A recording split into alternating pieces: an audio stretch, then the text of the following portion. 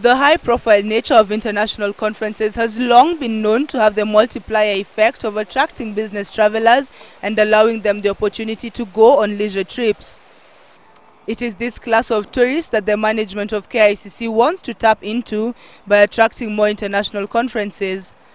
To achieve this, KICC, with the support of the Ministry of Tourism, is advocating for the allocation of land adjacent to the centre to enable it to expand its facilities to include a top-of-the-range convention centre and hotel facilities.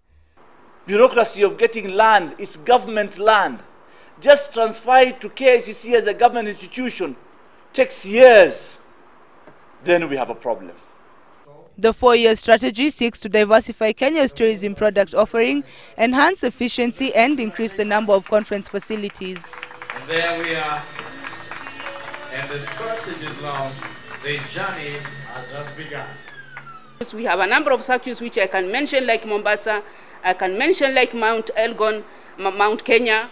We have another one in Western, we have another one in Nyanza, in the North Rift and South Rift. So I was imagining if we just have half, quarter, and eighth of this KICC transferred in those areas, how would tourism be like? Balala says his ministry is keen on taking actions that will promote the growth of conference tourism across the country.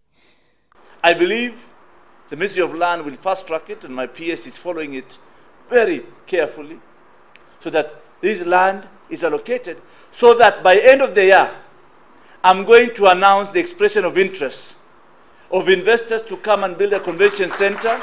Some may call the strategic plan ambitious, but if all goes well and barriers such as corruption, bureaucracy and lack of capital are overcome, the land I am standing on could one day be Africa's most modern meeting destination.